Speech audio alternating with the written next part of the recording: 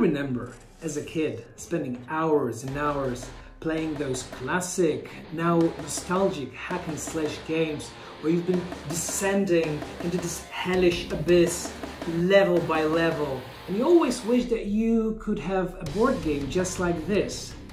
Then maybe this is something for you. Down to Hell, the board game. For 1 to 4 players, where you can go solo against hordes of demons and monsters, or you can play with your friends and against your friends. My name is Chris from Silverlinks Games, and in this video I'm going to explain to you how to play Down to Hell.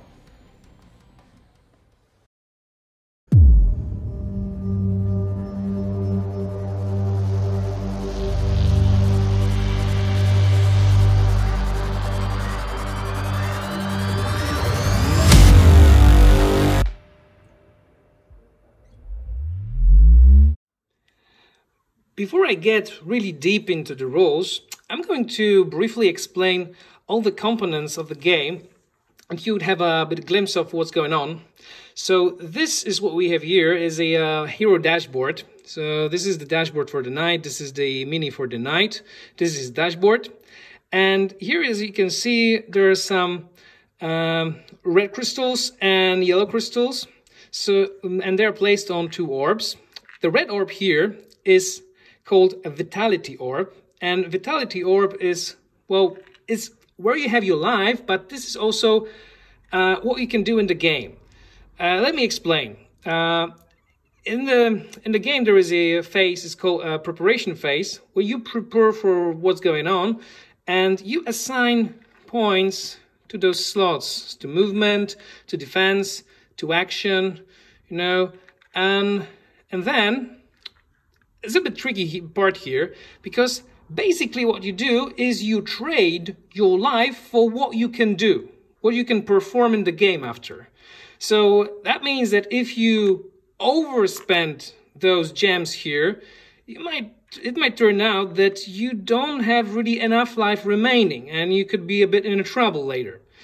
Once you assign those points here, they become frozen. Then you have your turn, and where you spend your points from defense, from movement, from action, and they go down here to this slot when you spend your points. And then at the end, there is a regeneration phase where you put them back again, and your life is coming back, and all those points that were not spent, they also come back. So you see, using the dashboard is about balancing what you can do to not to spend too much life, to have this overall balance of your character. And this orb on the right, depending on the hero, it could be blue, it could be yellow, it could be also green. Those are your mana points, and mana points are straightforward. You just spend them directly from the orb. Sometimes you can also assign 1 point here each turn to charge this ability. But when you pay in the game, you just simply put them into the spend slot, just like this, and in regeneration, some of them, they will come back. Let's take a look at equipment cards. So there are a few types of equipment cards. Some of them, they go only with your hero, and some could be used by all classes. And it works as such that you store them here in your backpack, and then you can equip your cards. So for example, I will equip sword, and as long as I have any kind of sword attack, this equipment is active and it has a result. So for example, here I might reroll each attack anytime, and once I played all my swords attack, this is destroyed. The equipment is destroyed and can be only repaired when you're back on your starting portal. Some equipment cards, they can be equipped, and some they can be played right away. And in your turn, you're able to play 1 equipment card or equip one card. So it goes such that you have your backpack. Other players, they don't know what you have in your backpack. You just go, okay, I'm going to, boom, regenerate a few vitality points, for example. So this is how equipment works. With the dashboard comes a skill tree. Well, skill tree is quite straightforward. This is a tree where you unlock your skills or your abilities when you gain experience. And to do that, you simply place a purple cube in those slots one by one, and you can only go from the bottom to the top for each track. Sometimes you can see that there are like little numbers here like this. Some they don't have this, some they have. And it means that when you unlock this skill, you take that many cards for that skill. I was talking about the skill tree, and now let's talk about skills themselves. So here are action cards. And action cards, they're divided into attacks and spells. Spells do I have those icons. Attacks have a sword or crossbow, depending if it's a range attack or a melee attack. And of course, once you unlock them, you take an equal number of cards that are told in the skill tree. So, for example, here you have 5 cards of this attack. This is swing. And then when you play them all, it means that your attack is basically, it ends. And if you have a weapon equipped to that attack, it's destroyed. And how to perform the attack, it's quite straightforward. So here you get 1 red orb, this is 1 vitality point. So it means that you have to pay 1 vitality point from your dashboard to a spend slot, and then you can perform this attack. And it says that here is the icon of a sword die, and this is a sword die. And then, for example, you have sometimes also some extra abilities of that attack, and then it says that you can reroll that attack if you pay 1 mana point. And this is exactly just straightforward how it goes. 1 damage, for example. Let's talk about map.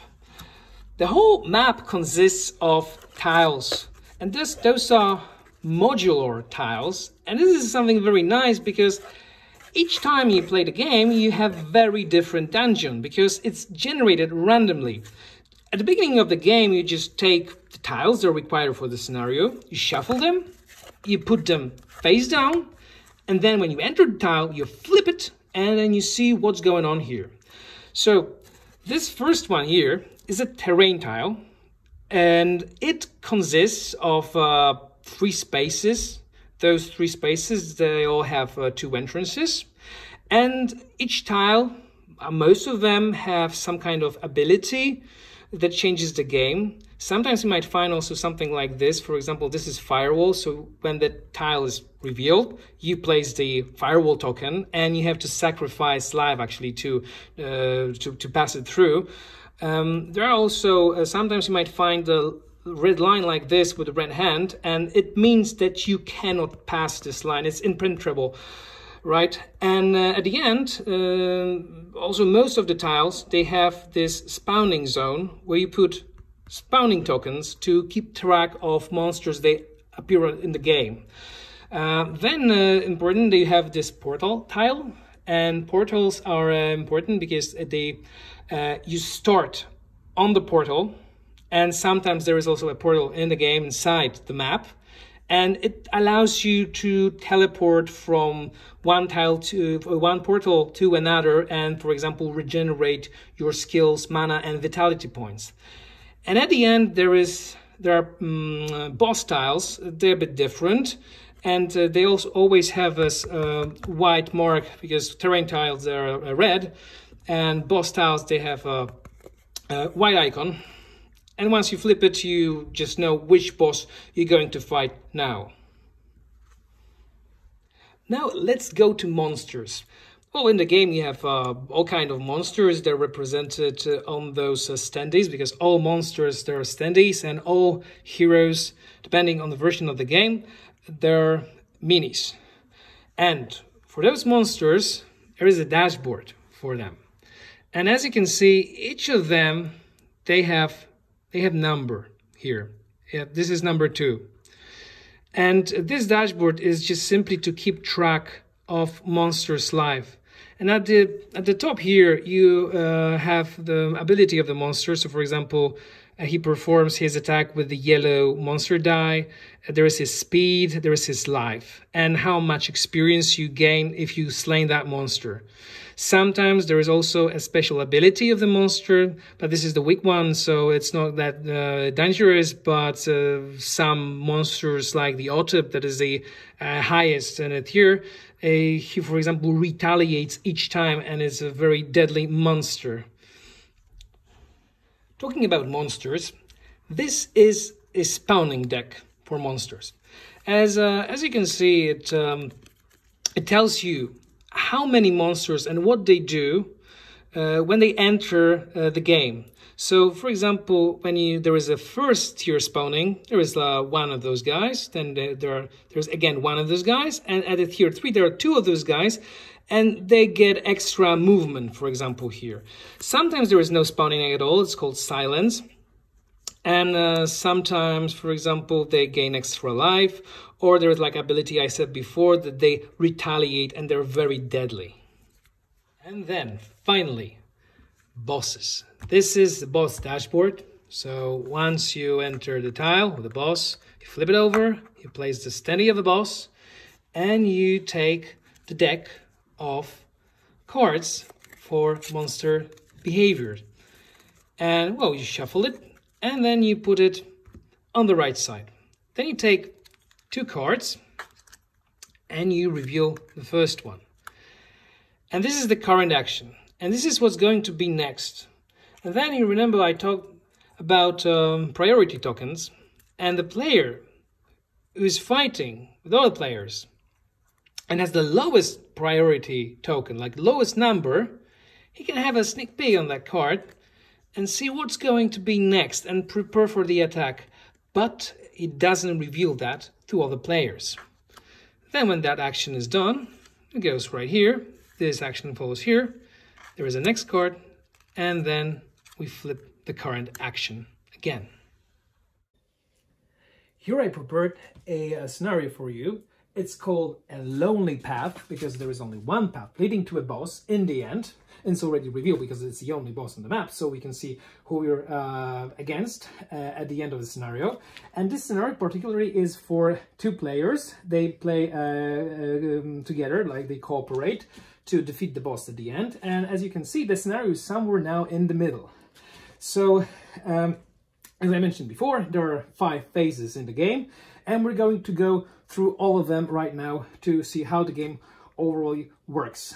So, first of all, it's the spawning phase. So, as you can see here, each tile has a certain number of spawning tokens, and we're going to take each of them out of the tile and draw the card for that. So this is silence, so no monsters coming. Then we take one token from here. It's tier 1, and it's one treeman coming here. And we're going to take this fellow with the lowest number, and we're going to put here. So no monsters can come here anymore because there are 2 monsters in one space right now. And for the third tile, it's bam, and this is going to be Otep, and Otep is a powerful one. So the lowest number, it's number 2. We put him here, and as you can see, he's also blocked here by those roots. So before he comes to our hero, he needs to destroy the root, and that will be actually decided by dice. So if he won't manage, he will actually stay there, and he can maybe block other monsters to come. Okay, so once the spawning is done, then we, as a hero, we can respond to that, and we're going to assign our points, our vitality points and our mana points, especially vitality points, to a slot. So, and this is called preparation phase. So in the preparation phase, I'm going to take, for example, what do I need as a knight? And important in that step, we also exchange priority tokens with players. So I'm going to be first now, and that means that I'm going to be in the first, I'm going to be chased by monsters in the first place, and I'm going to also move first in that whole round. Okay, so once that is done, I can also take cards. I am able to draw 2 cards. I'm going to take one attack and one, oh, that's beautiful. One's going to take one spell, because I'm going to need that charge probably, maybe. So this is what I have now in my hand. Okay, can put it aside. And I'm going to assign points. So I want to reveal that tile, but I know that some monsters are going to come and I will have to pay penalty for that. So I'm just going to put 2 vitality points on movement, and maybe I'm going to defend, so maybe 1, and rest is going to go for action. And for that, I'm going to take all my cards. I'm going to see what I'm facing. So maybe the Autop will, no, the Autop won't come, because actually when he destroys those roots, he will stay in that space. So I will have to just deal with 1 3-man over there, because he has 1 movement point, and that will be enough to come into that space. And because he's weak, I think that he already lost some life, because this is the number 3. So number 3 is here, and yeah, as you can see, he already lost some life, so he's only on 1 life, so that will be quite easy to knock him off. All right, so for that, I'm going to just maybe need, well, just in case something terrible happen, I'll just put 2 on my action slot, and I'm going to charge my ability 1. Okay, and this is for the Demon Hunter. This is the same story, and now I will go as the knight. Okay, so this is the end of phase number 2, the preparation phase. Now we're going to go with the monsters phase, the phase number 3. So monsters, they go first, and now we search the monster with the highest level and the lowest number. So the highest is Autop. So Autop is going to attack this lady, the Demon Hunter, and then is going to deal with the knight. So probably, let's say that he was able to destroy those roots, and the next round he'll be able to chase me. Now there is a mage. Mage has attack, range attack that can go through 2 spaces. So it's 1, 2. So I'm in his range. So maybe I actually did a mistake putting only 1 into defense, but let's see how it's going to come. So I'm going to take a die now. I'm going to roll it. So this is the red die. And that's actually 1. So he knocks me off by 1. So I'm going to put it here, but I don't worry really that much, because this is just 1 life, and it's going to go back then in the regeneration phase. And okay, so he shot me. And now the rest of the monsters. So those 4 guys, I'm looking the one with the lowest number. So this is number 1, 2. So number 1, number 2. This guy actually fell in a trap set by Demon Hunter. So, and this is, so whenever this guy just steps into the space with the trap, the Demon Hunters roll the die, and this is 1 damage. And actually this guy is dead. The guy with number 2 is dead. So he's being put on the map. And the token as well. For the rest of the guys, this guy is going to, guy number 3 is going to attack me, and that guy is going to that space. And now this guy attacks me. So again, I take the red die, I roll it, it's 1. I'm going to take it off from the fence, and I'm going to, yeah, it's absolutely blocked. And this is done now with monsters phase. Now, in the end, it's turn for our heroes to respond. And my knight, now, you're in that turn, is going to knock this guy off, probably, and then go and reveal another tile. So I'm going to go, okay, I can look what weapons I do have equipped. And here is my Ulfberht sword. And this sword actually makes me re-roll one of my attacks, my current attack. And this ability can also stack if I have something, some other attacks, like for example, I think it was, yeah, swing that I can re-roll for the cost of 1 mana. So actually it's quite safe to play this way. All right, so as I said, maybe just Iron Fist is going to be enough to knock the guy off. So I'm putting that on the stack with other Iron Fists. I'm paying 1 mana point, and I'm taking 1 vitality point from an action slot.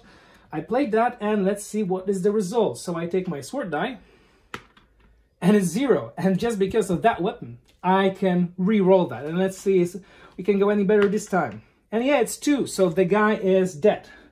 So once he's dead, I can now take 1 point from my movement slot, put it down here, and reveal the new tile. Bam. And in this scenario, actually, it really pays off to go as fast as you can throughout the whole map, just to this portal right here, because it's very close to the boss. So you're really bleeding out through all that way, but just when you come here, you can just easily jump over here and go to that boss. And then at the very end is the regeneration phase. And in your regeneration phase, you just take all the points that were not spent, they were just frozen throughout the whole round. They go back again into orbs, and depending on level of my hero and what skills do I have unlocked in my skill tree, I can regenerate 2 or maybe 3 points. At this step of the game, it are 3 points. So I'm going back to this, and of course I also regenerate my mana points. So boom, this is where I finish.